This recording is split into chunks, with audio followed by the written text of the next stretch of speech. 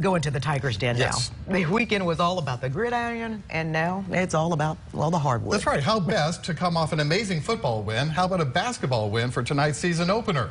Local 24 News reporter Caitlin McCarthy is with fans at FedExForum tonight, where a lot of Tiger pride was on display.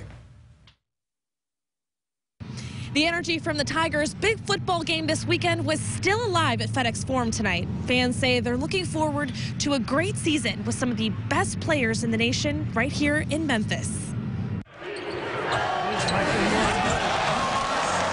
We're excited about Penny being such a hometown guy and such a wonderful guy, and he's brought so much excitement to Memphis. Fans like Georgia Dawson packed FedExForum for the Memphis men's basketball season opener.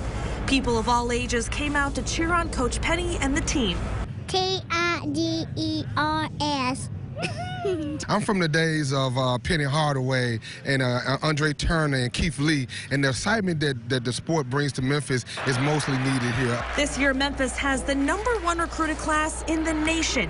Craig Little says he has been a Tigers fan his entire life, but this season's team has brought a new level of excitement. It generates such a high profile for the city, for everybody in the nation to see, and Memphis is a great destination. And maybe it'll be the start of a new dynasty. So we're hoping that we not only can we get to the Sweet 16 Final Four, but like you said, maybe a national championship run this year. Fans say they hope to have the stadium packed every game.